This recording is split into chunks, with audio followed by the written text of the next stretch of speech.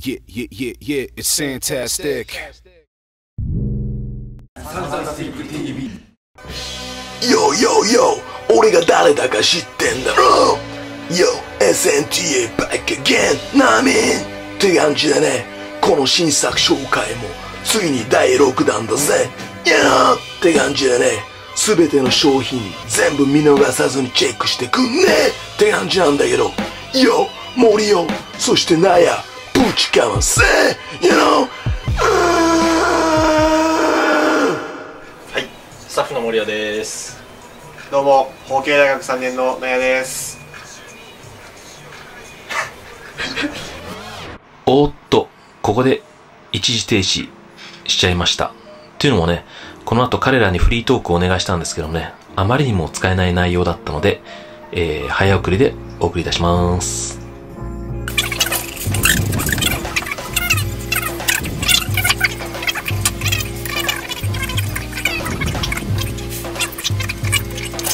以上です。そ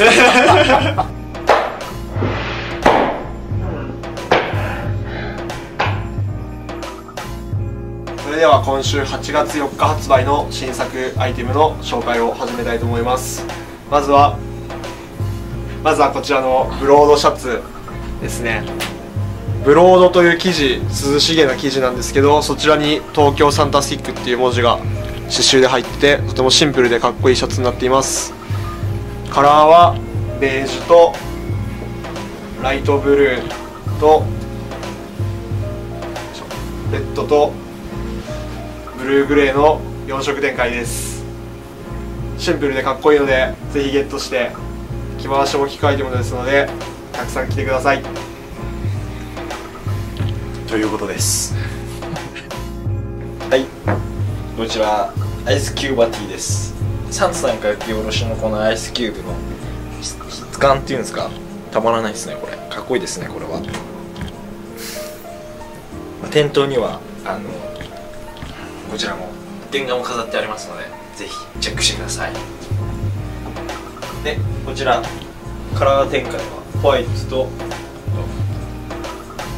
グレーの2色です。こちら結構おすすめです。ぜひゲットしてください。アイスキューブっていうのはね、ラッパーなんですけど、非常にいい顔してるんですよね。それで僕も昔描いた東京トライブっていう漫画でね、彼の顔をモデルにして岩尾っていうキャラクターをね作ったことあるんですけどもね、今回はね、新たに書き下ろしてみたんですけどもね、アイスキューブの名前をねアイスキューバティっていう名前にしてみたんですけどね、これはLL クール J っていうねラッパーが、とある曲でねそういう風な、言い方をしてるんですけどね、ちょっとひねりを利かしてそんな名前にしてみました。続いてご紹介する T シャツはこちらの皆様もおなじみのロゴをサンプリングしたアイテムになります。ヘルメットをかぶったチンパンジーがバット後ろにあるっていうデザインがかっこいいです。スポーティーなこちらの SWE ワッペンもかっこいいです。カラーはこちらのグレーとホワイト、そしてブラックの3色展開になります。スポーティーなアイテムなんでぜひゲットしてください。夏にぴったりです。ぴったりです。はい、ということでこちら最後のアイテムになります。今期の SS でも販売した、即完売しちゃったんですけれども、人気アイテムのモノグラムワットショルツがまた出てきます。新たにカラーも追加されて出てきます。こちらのベージュは以前もリリースされてまして、あとプラスで2色ですね。こちらのブラウンとこちらデニムですね。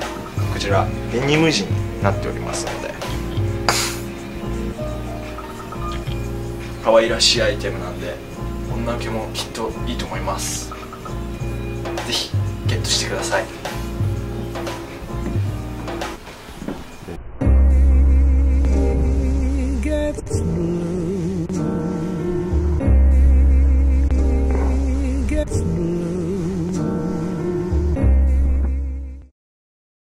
はい、ということで今週もお付き合いいただきありがとうございました。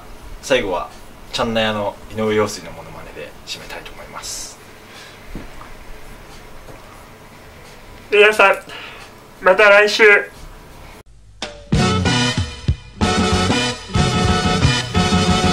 また来週。